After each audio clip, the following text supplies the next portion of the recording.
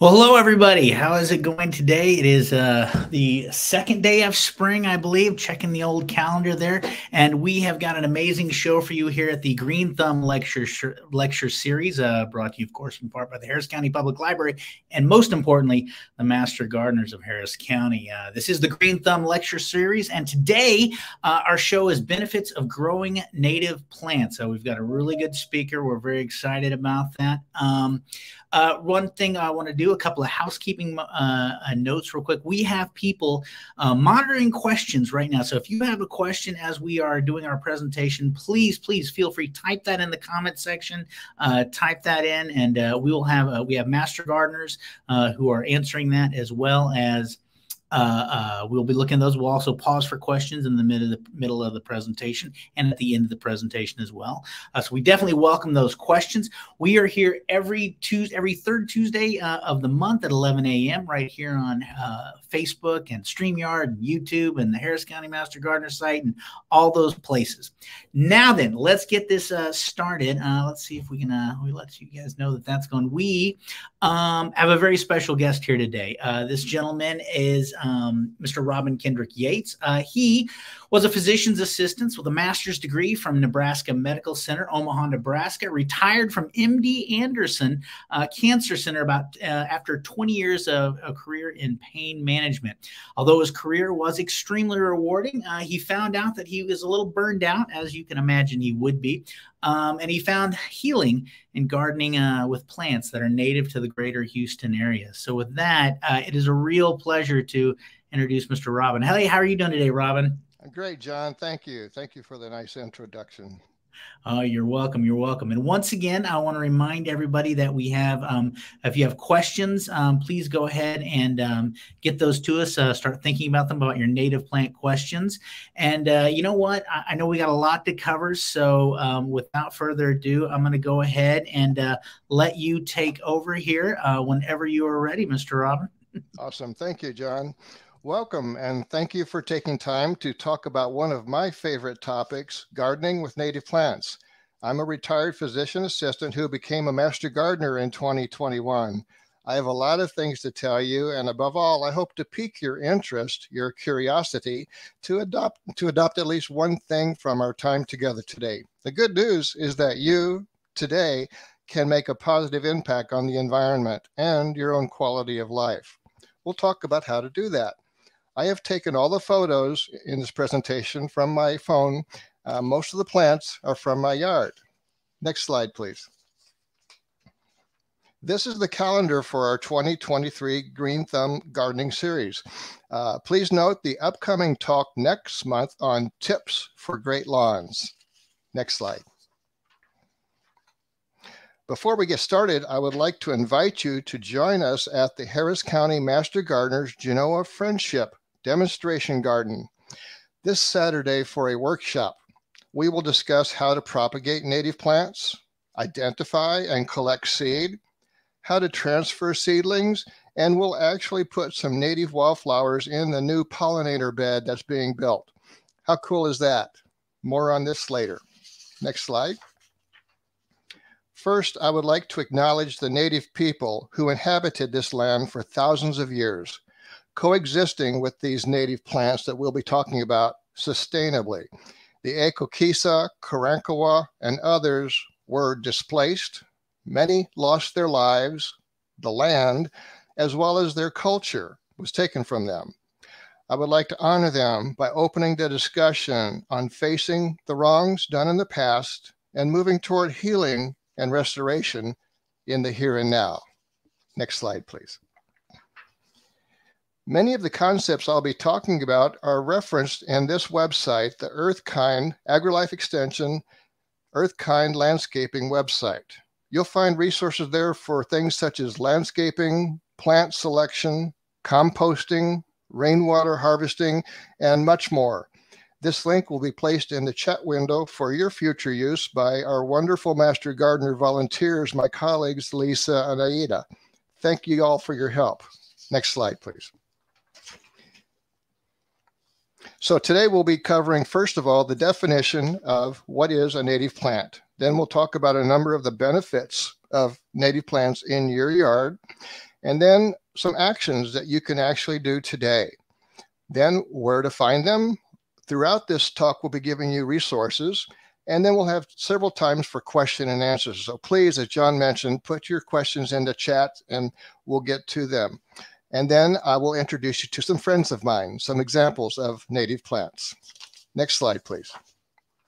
So first of all, definition. A native plant, according to the Native Plant Society of Texas, is one that evolved and occurs naturally with no human intervention in a region or environment. And that's present prior to Euro-American settlement.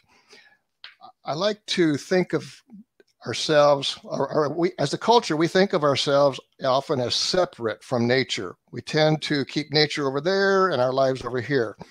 Yet think about this. When we wanted to fly, where did we look? The Wright brothers, they observed the birds, the shape of the wing and the way that they were built.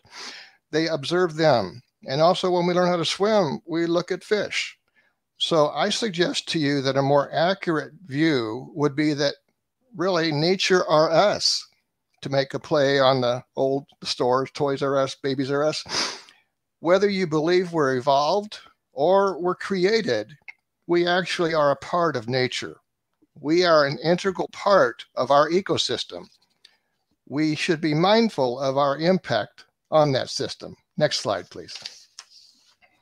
So I'm going to ask you to put on a different pair of glasses when looking for plants to put in your yard. When we go to the nursery for flowers, shrubs, trees, ground covers, what questions are usually in the front of our mind? Well, cost, color, size when mature, how much maintenance? Will it last through a drought, through a freeze?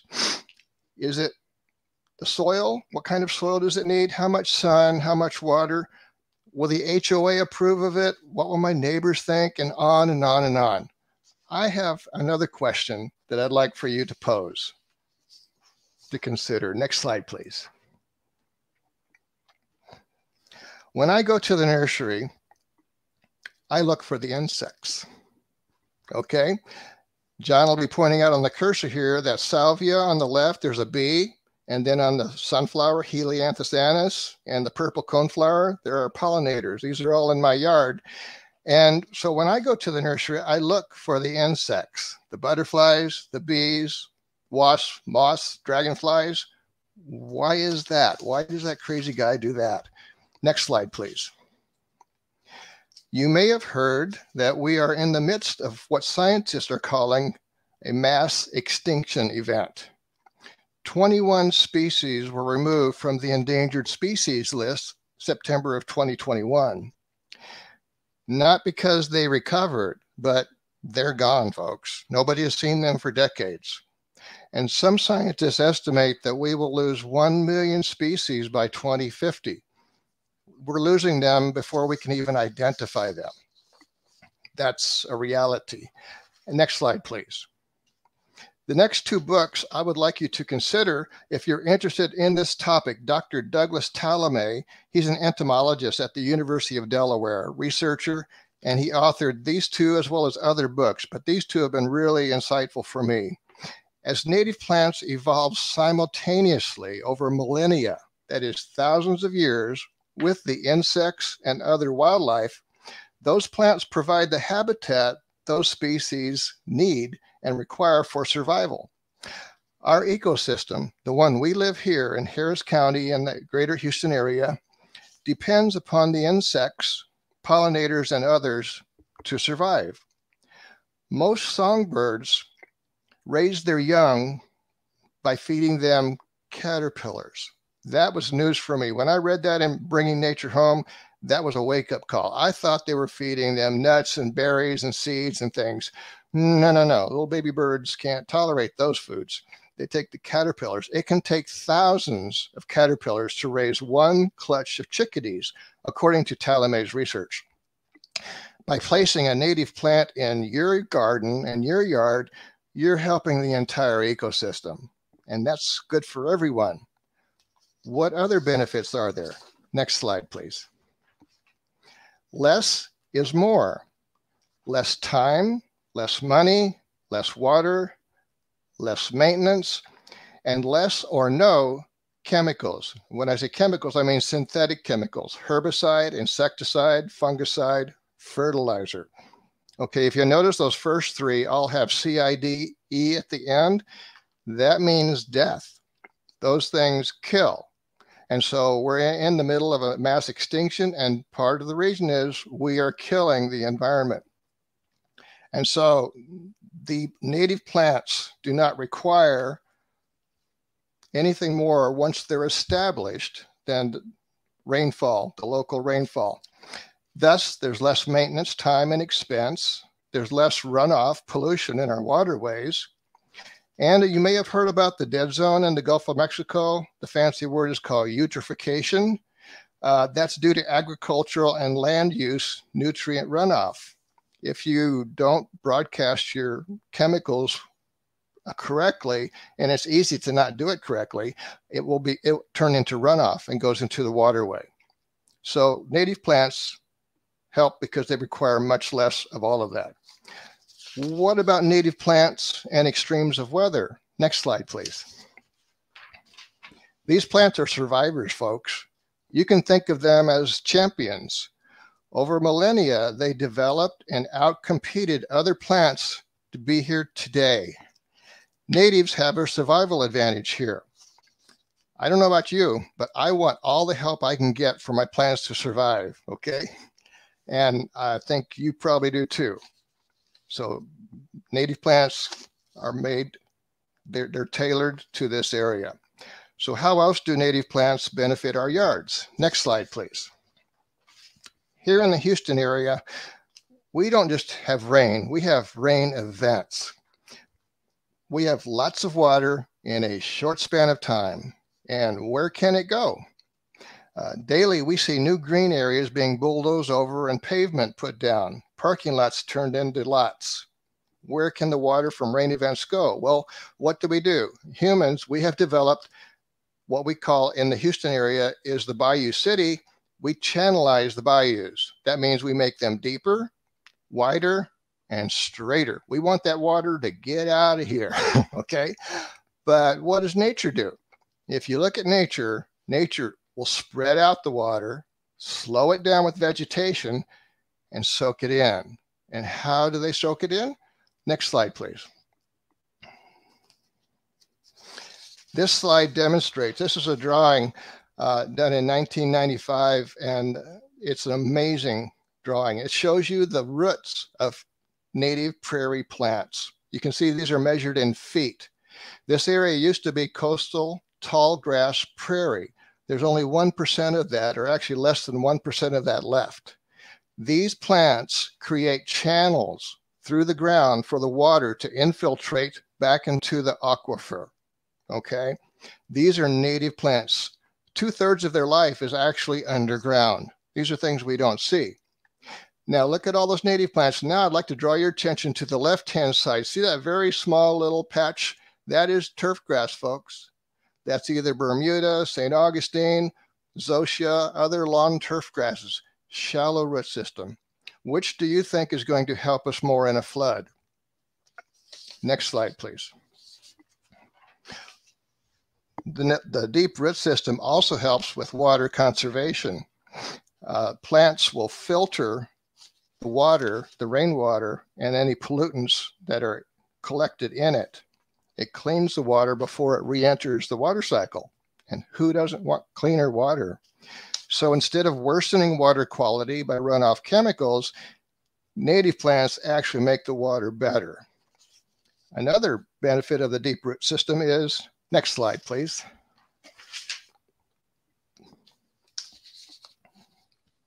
Because native plants evolved here, I'm sorry, I think I missed one slide.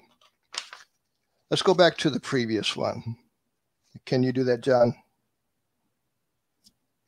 I meant to say one more thing about conservation. Thank you. Because native plants evolved here in this ecosystem, they will survive on local rainfall once established. This decreases supplemental watering needs, an important consideration as fresh water is a limited resource. And next slide. One more. Perfect, thank you. How do plants take carbon from the atmosphere and put it in the ground? You may have heard about carbon sequestration. This was new for me. I learned this recently.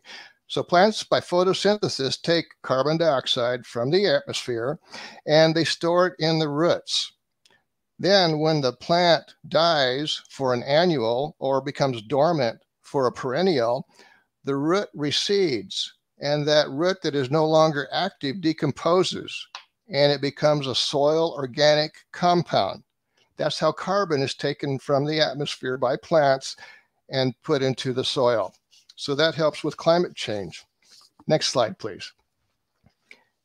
Texas A&M has some ongoing research regarding carbon sequestration and agriculture improvements. That's a cool thing. So are there other benefits of using native plants in my yard? Next slide, please. Improved air quality, not only through the photosynthesis we were just talking about, as all plants do, but due to less maintenance. We pollute our atmosphere by using gas-burning mowers, edgers, and leaf blowers. You may be aware that these machines are not regulated by the EPA. They pollute the air 30 to 100 times more than automobile engines, which have to meet strict air standards. In addition, on Saturday morning, my alarm clock is the leaf blower from the workers. These are noisy machines, so there is noise pollution involved as well. And then another factor, I learned about this when listening to the January talk by Deborah Caldwell. I encourage you to go back to that. We'll put the link to our previous Green Thumb lectures, but she talked about the soil food web and soil compaction.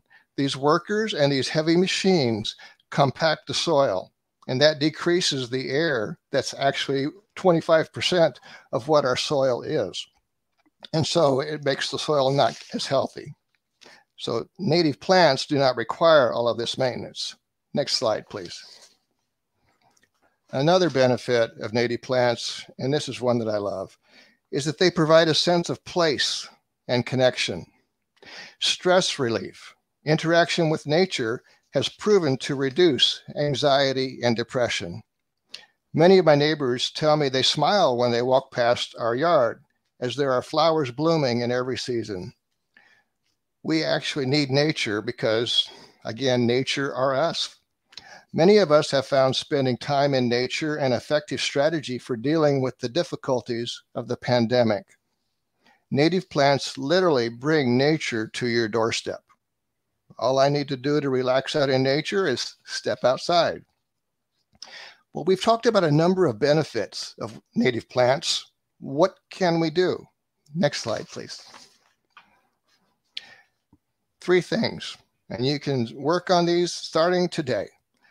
For any plant that either has died through the winter or through the frost, or if you need a new plant to replace, plant a native.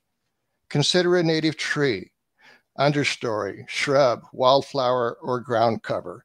It doesn't have to be a big, just start with one and start with a small little area, maybe an area that's not already growing well with your turf grass.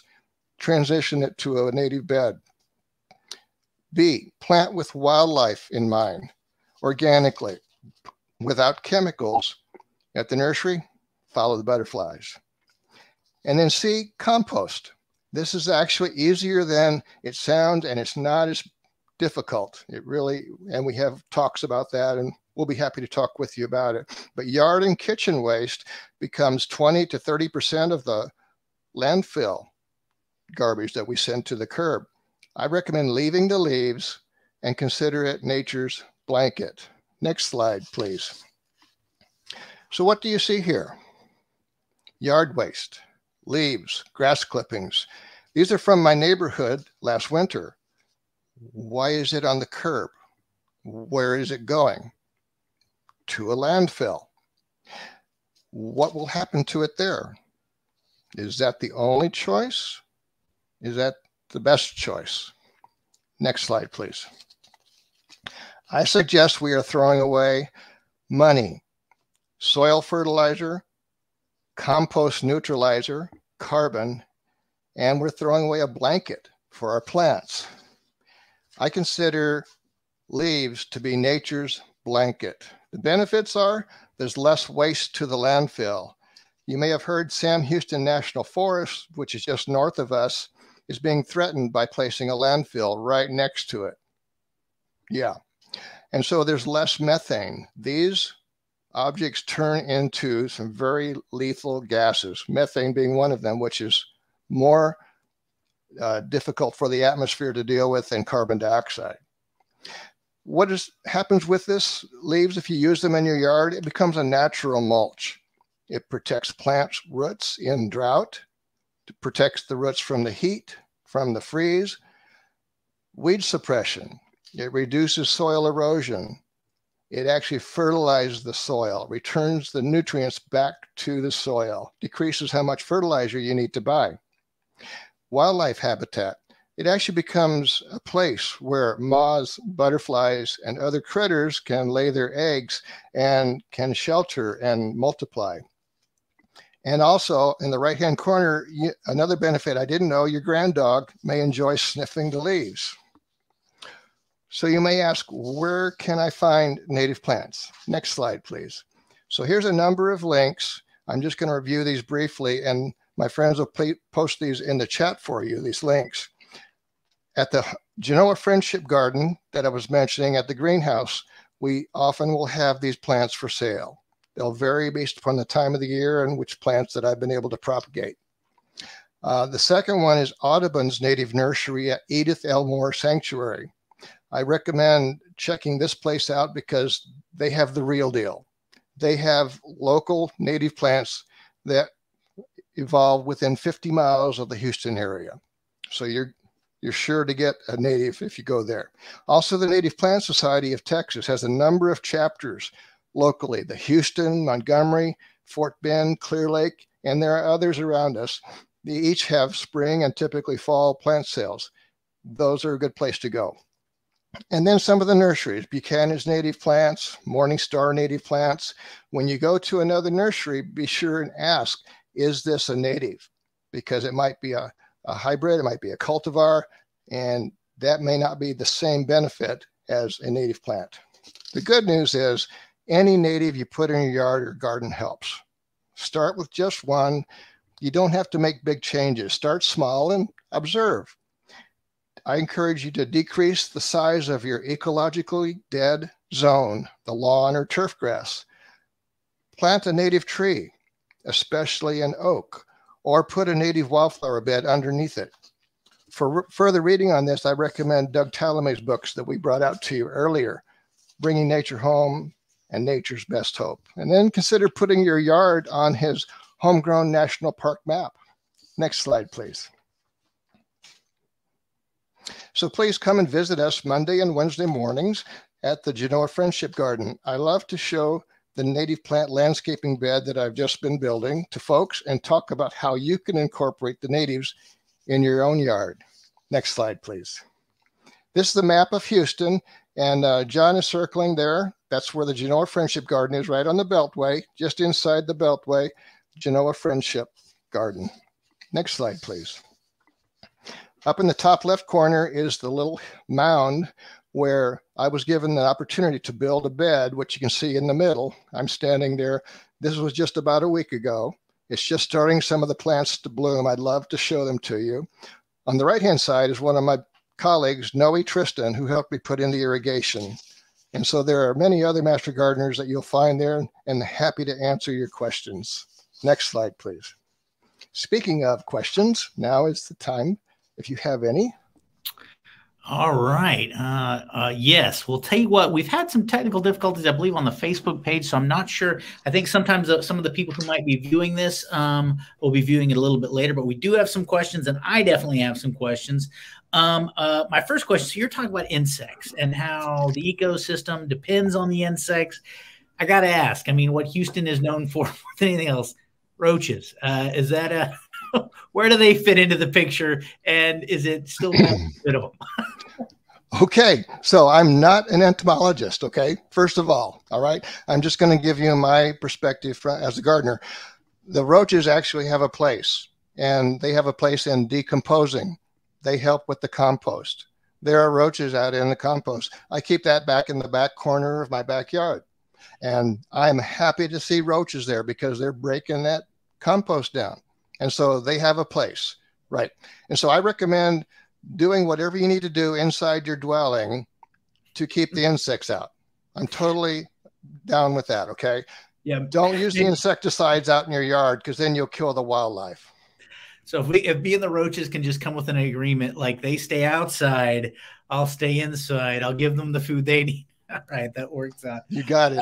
That sounds good. Another question I was had. This came in from Lisa. What are some good ground covers to replace grass in shade area, and where can they be purchased? Okay, that's an excellent question. I'll be addressing that more in detail next month with the tips for great lawns. But for shade area, yes, that is a good challenge. Pigeonberry, okay, is one. And I don't have pictures of that. It's not in my slides that are coming up, but pigeonberry is a good ground cover. And that's going to be demonstrated at the Genoa Friendship Garden. It's also in our perennial garden. So pigeonberry is a good shade tolerant ground cover. Also horseherb, which most people probably have in their yard or nearby in a ditch. And I'll show you, I can help you identify that as well. Those are two good shade covers. And then one of the grasses I'm going to show, the very last grass that I'll show, inland sea oats is great ground cover for shade area, and it's a larval host for multiple skipper butterflies. Good question. Great. Okay, good. And the other thing that really struck me in your presentation so far is about carbon capture. It's been so much in the news now. When you think of like all these carbon capture plants and all the things we're doing to build these big, large facilities to capture carbon, and you just don't think about it that's kind of what the plants are doing the whole time. I mean that they were so effective at that. So right. So we can actually do something today. Exactly, John, in our own yard. Consider our own yard part of the answer to climate change. Exactly. Yeah. And then, of course, and the noise pollution is worth. I think every weekend they have a competition for the world's loudest leaf blower outside of our window. So I'm sure they do. and they're hard competitors. They want to win. So they do, and they're really good at it. All right. Well, people, tell you what, keep the questions coming in. We will get to those, but I know we've got a lot more to cover. So why don't we go ahead and get back into it if we could, and we'll come back. We'll do more questions at the end. Cool. Please do bring your questions. We're happy to answer them. And so now I get the most enjoyable part of my talk is to talk about some of my friends. These are friends that have helped me through the pandemic, literally. And so I want to introduce you to some of them. So firewheel or blanket flower, Gaillardia pochella is the scientific name. This, as well as many of these plants, does best in full sun. It will bloom basically in the Houston area. It can bloom all year long, February through December. It's an annual. It will reseed itself if you let the flowers go to seed. Pollinators adore it, and it's easy to grow and propagate. I have rescued this from near Ellington Field, and now all that area is paved over, and those plants are gone. So I'm thankful that I was able to rescue some of this. Next slide, please. This is one of my friends, black-eyed Susan, brown-eyed Susan, Rudbeckia hirta is the scientific name. This was my gateway plant into native plants. You can see that left-hand photo is around my mailbox. That's how I started, just with a little 2-foot square around my mailbox. I put some baby black-eyed Susans in there a few years ago, and that's where I got started loving native plants. Pollinators love its nectar. It blooms. It's again full sun. It does best in full sun. It will grow in dappled sun. Blooms May to November. Pollinators love its nectar. It's a larval host plant to the bordered patch and the Gorgon checker spot butterflies. Birds love the seed. It's easy to propagate, and it will grow from one single plant, and it will expand into what I call a colony or a cluster of flowers. Very beautiful plant, and it blooms all summer long through the heat. Next slide, please. You can't talk about native plants without talking about our state flower. Now, I love this flower, and that's why it's here. Texas bluebonnet, Lupinus texinus. It is not native to this local area, though. If you look, it's actually more central Texas, okay, in the hill country. Yet I have it in my yard and I have it in the native landscaping bed, and it's all throughout our Genoa Friendship Garden. It does best in full sun. It's an annual. It will reseed. If it's new to your yard, you may require rhizobium. It's a soil-borne bacteria which forms nitrogen nodules. You can buy that from the nursery if the soil is new to a lupinus species. It's beautiful. Something folks don't recognize is that it's very fragrant. If you bend down to sniff it, make sure there's no critters down there first, okay? It provides nectar for the pollinators, and it's the larval host plant for elfin and hairstreak butterflies. Next slide, please. Lemon bee balm, Monarda citriodora, is one of my favorite plants to watch for pollinators. It does best in full sun. It's aromatic. It has a citrusy type odor to it when you rub your hands across it. It's easy to grow. The blooms are pink to lavender. It blooms from May through July, and pollinators love it. I have seen as many as 4 different species of bees on one plant. They like to frolic all over this. Thank you. Next slide.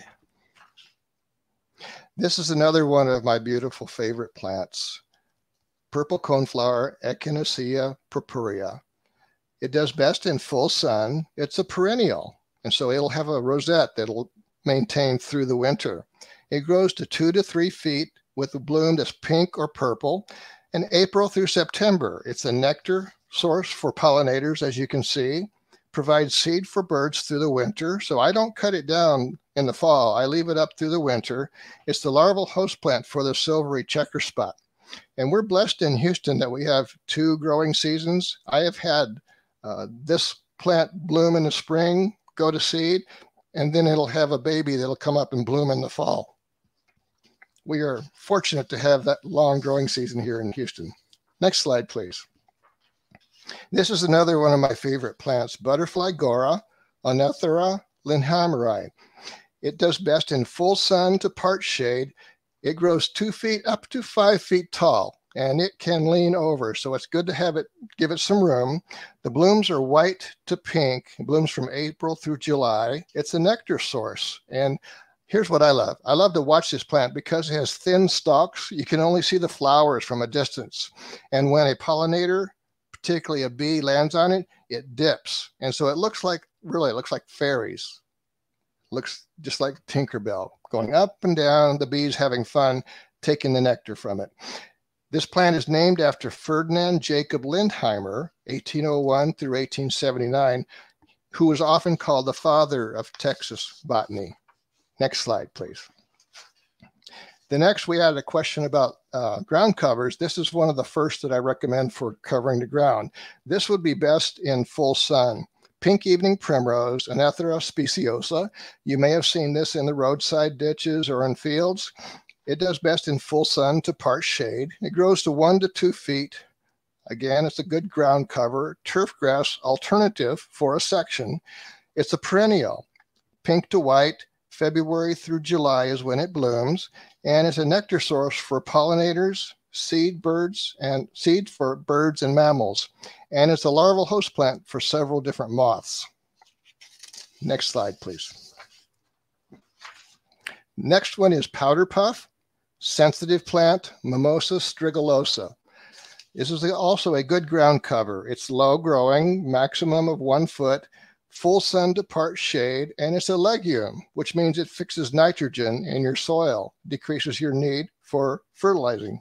It has a beautiful pink bloom, and it blooms March through August, and you can see pollinators love to visit this plant. Next slide, please. Speaking of ground covers, this is one of my heroes, frog fruit, Phylla natiflora. You can see the comparison between St. Augustine on the left on that bottom hand photo and then frog fruit on the right. It's a little taller because that other lawn was scalped, but the frog fruit goes 6 inches at maximum a foot, but the pollinators love it.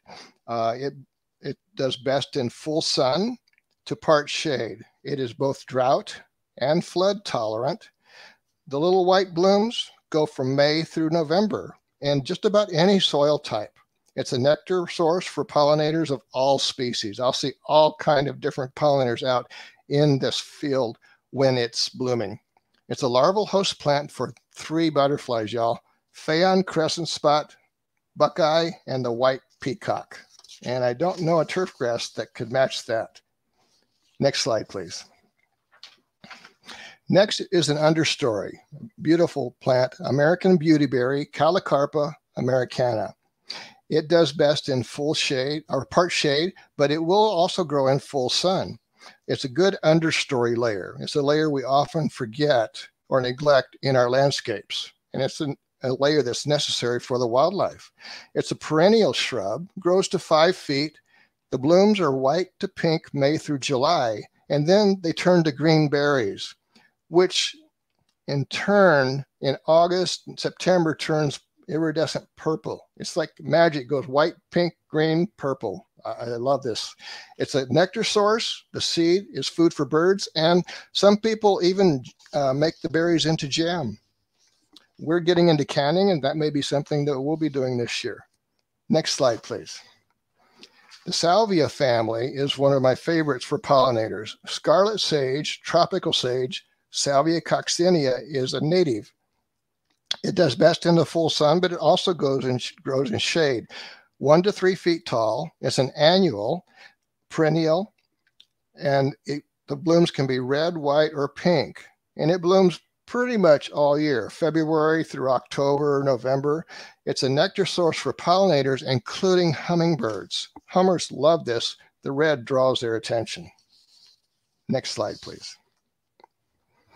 The next flower is one that grows fairly tall, American basket flower, Centaurea americana. It does best in full sun to part shade, and it grows from 1.5 to 6 feet tall. The bloom, as you can see, is pink to lavender, and it blooms February through August. And pollinators just love this. These bees look like I did when I was playing in the leaves as a child. They just roll around in it, and they just have a great time. It's fun to watch them. Next slide, please. I'd like to introduce you to a couple of grasses. Again, these are just a sampling of plants. There's over 200 native plants that the Native Plant Society of Texas recommends for landscaping in our area, but I only have a few minutes, so I just want to introduce you to a few of these. And most of these are demonstrated in the Genoa Friendship Garden. So this is little blue stem, Schizachyrium scoparium. It's one of the 4 major coastal tallgrass prairie grasses. It does best in full sun to part shade. It's a perennial bunch grass. It grows 2 to 3 feet tall. And the blue-green stems, you can see on the left-hand side, turn to a radiant mahogany red by September with fuzzy white seeds attractive to birds over the winter. It provides nesting material, and it's a larval host for many skipper butterflies. Next slide, please. Then we had a specific question about ground cover for shade. This is one. Inland sea oats, Chesbanthium latifolium. It propagates very easily on its own. Low maintenance shade grass, part shade to shade. It grows 2 to 4 feet tall, blue-green bamboo-like leaves and oat-like sea heads, which gracefully arch toward yellow and then turn yellow-golden brown in the fall. It does well in most soils, medium water requirements. The seeds are eaten by birds and small mammals. The stems and leaves become nesting material for birds. And it's a larval host for 3 of the skipper butterflies. Next slide, please. Anytime we talk about natives, it's helpful to understand that there are invasive plants, such as Japanese honeysuckle, Ligustrum nandina, Chinese tallow, Chinese wisteria, and others. The Native Plant Society has a link to more information on them. But whenever these plants that can end up in our yard, whenever they escape our yard, they become alien invaders, and they establish in new areas and quickly spread out of control. They hoard light, water, and nutrients, and can alter entire ecosystems by displacing the native species. Next slide, please. So we've reviewed all of this, and we've done it in good time. Next slide, please. So I'd like to remind you again of next month. We'll be talking about tips for great lawns, and I'll be talking on alternatives to turf grass in that as well. Next slide, please. And then please consider joining us for our workshop. Participants will go home with at least one and likely two or more native plants. I will also have reusable shopping bags. I collect different bags and I like to give them away to folks who come to my workshops because that's a part of a circular economy that I like to encourage. And also I'll be there on Mondays and Wednesday mornings with them. And so please come. Love to see you. Next slide, please. And we're open for questions. Absolutely. Absolutely. Let me go ahead and pull this off here. I want to make sure they get the information down there. Man, I've got a few questions. We've had a couple of good comments come in. By the way, Kathy, I wanted to shout out. She said how much she loves the program. And awesome. Also, we want to point out that questions can keep coming in. If anybody ever has a question, they can always check, at the website, that's scrolling below. And if you have any questions about anything, please feel free to send them there anytime, even after the broadcast. Okay. I got some questions right off. First off, I feel really guilty because I saw when you were talking about pink evening primrose and frog fruit. I gotta admit, I've been guilty of running the lawnmower over those a few. It's just we all do. Yeah. It made me think. It's like, when did the assault on native plants begin? When did we? It seems I'd be happy to talk about that. That's another topic, but yeah, that is interesting, and it's actually been going on for hundreds of years here. Yeah, it just seems like that's a lot of stuff. Like I was trying to maybe make it bring in different areas and make it look like a different place and plant things that we shouldn't do. So some other questions that came in. It's had a question on dirt machines, and I've heard of this. My sister was trying to tell me about this, that on her kitchen counter she has a place where she puts like scraps, and that it's a quote-unquote dirt machine. Are you familiar with these? If you're is this something that just a small-time composting? Would you recommend, if you live in an apartment, maybe you could participate this way? So I have all kinds of methods of composting, and one of them is Lomi. And it's an electric machine that I put the materials in from my kitchen waste, and then it will compost it in 4 hours. And so I make up that this is a similar type of machine that she has. So that does produce what comes across as compost, but it's not really. Compost actually is, if you look at Deborah Caldwell's lecture that she gave here in January, compost is actually full of living organisms. Every tablespoon has billions of organisms in it. That goes through that little processor machine that we have does not have that. Okay, so it's going to be absent. It's a great way to keep stuff from the landfill.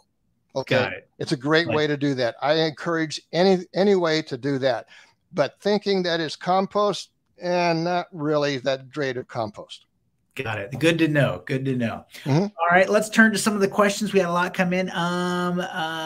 This comes from the Facebook page. Do you know of any native plant gardens in Houston, or what? I know you mentioned them. What native plant gardens in Houston would you recommend? Oh, yes. So the Russ Pittman Park, now that you mentioned that, the Native Plant Society gives the landscaping course, which I think we've got the link for. At least the Native Plant Society of Texas, you can find the landscaping course. But Russ Pittman Park, it's off of New Park or Newcastle. That park actually has everything for their level 2 landscaping course. And if you go on to this app, iNaturalist, there's a project, and you find iNaturalist at Russ Pittman Park. It has all those plants labeled. Okay. Mary Spoiler, a friend of mine, had done that project. And so that's a good place to go. Okay. Great. Also, the local Native Plant Society at the Mercer Arboretum.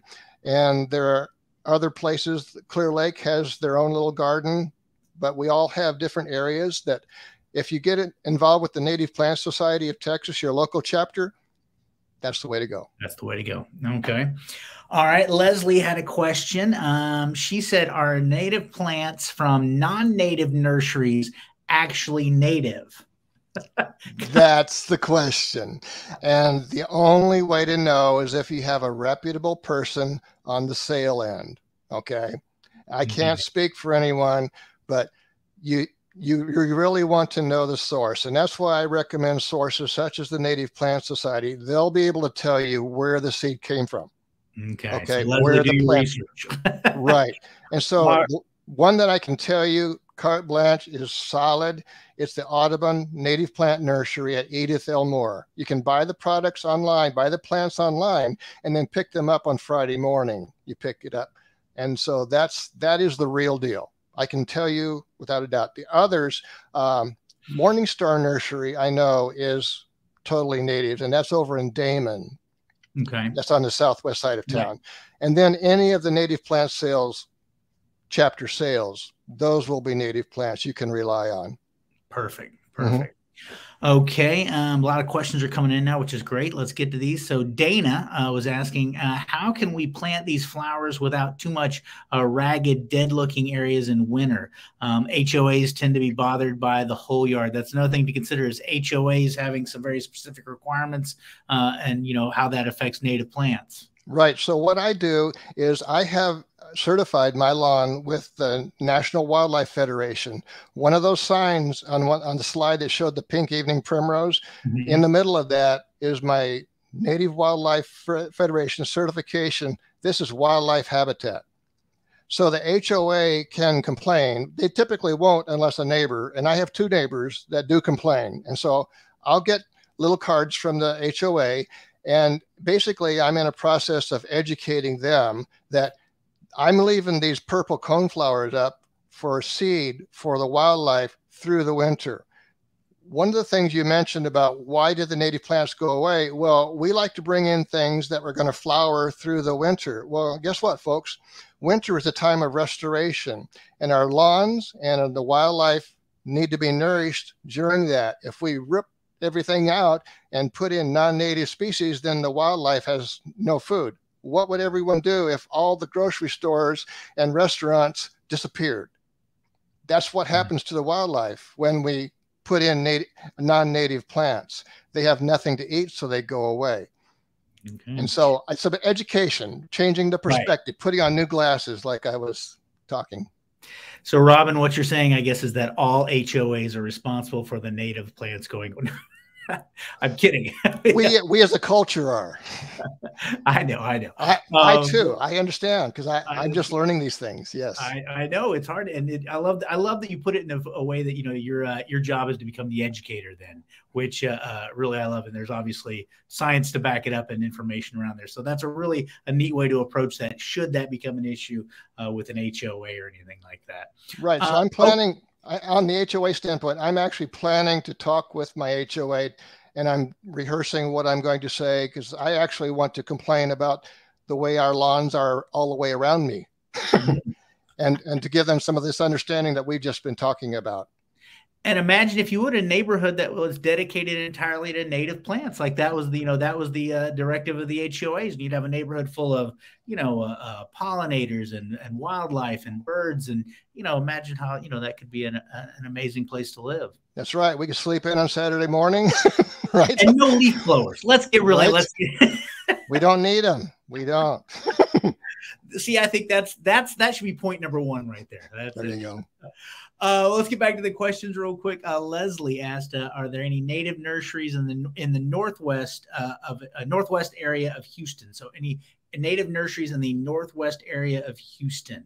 And I think you mentioned some of those ones. Which ones maybe do you know of offhand that are in the northwest area? So the closest would be the Mercer Arboretum. Okay, that's where the Houston Native Plant Society chapter has its sales. Other than that, since I live in the southeast, you're asking me way out of my zone. I don't know of a native plant nursery there. That's a good question, and I'll ask my friends, but I don't know of a nursery that's dedicated to native plants in that area. Okay, we'll put that, if we can later on, we'll put that in the and John, I'm not sure if I answered her question about the ragged dead leaf. Did I actually answer that, or did I bypass it? Well, go ahead and go bring it up again if you don't mind. How can we plant these flowers without too much ragged, dead looking area? Okay, and so you can trim it, you can make it look neat and still leave some for the wildlife. That's what I do. I try to find a balance, and that's the balancing act, is making it acceptable to the wildlife by having native plants, and then still have it pleasing, looking tended and not untended. Okay. Right.